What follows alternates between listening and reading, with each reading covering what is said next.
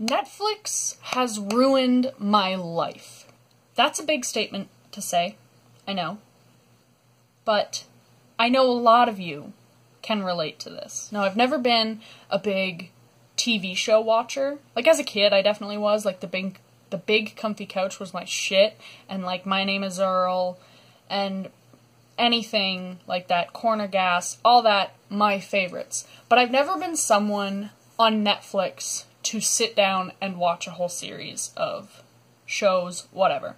But as of the last year, I have fallen into the epitome of binge-watching TV shows. I have so many things to say right now.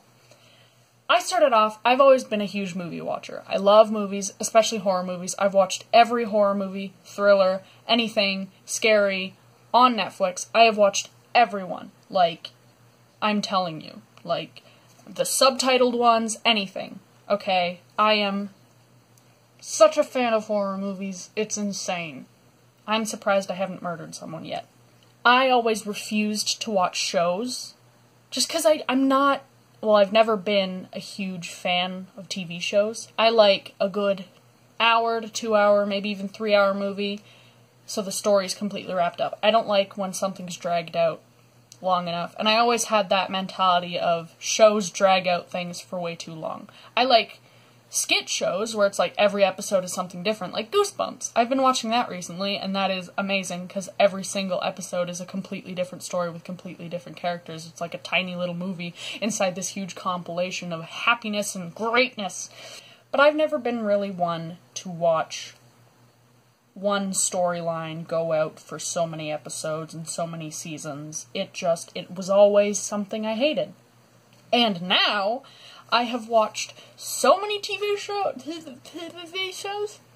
shows, Hemlock Grove, The Vampire Diaries, Skins, Secret Life of an American Teenager, which was taken off before I got to watch the final season, and I'm not salty. Bitch, I ain't salty. I'm a little pissed. I ain't salty. Bitch. I was literally on the first episode of the last season on Netflix, and they just went, nope. You done. Anyway, I'm not salty. I'm not salty. I haven't watched Supernatural. My friend Megan keeps saying I need to watch that. I don't want to. It doesn't seem like my thing, despite my love of horror. Like, it's just... And the fact that it has 13 seasons, like, I know all I have to do is put it on my TV and sit back, but I'm just way too lazy for that. Oh, that's so bad. Anyway, too much. Anyway, so, anytime there's a show on Netflix now that I haven't seen yet, I get so enveloped in it, and I need help.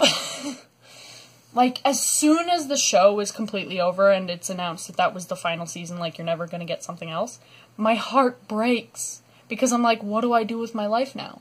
Like, there is nothing I can do now. I need Jesus.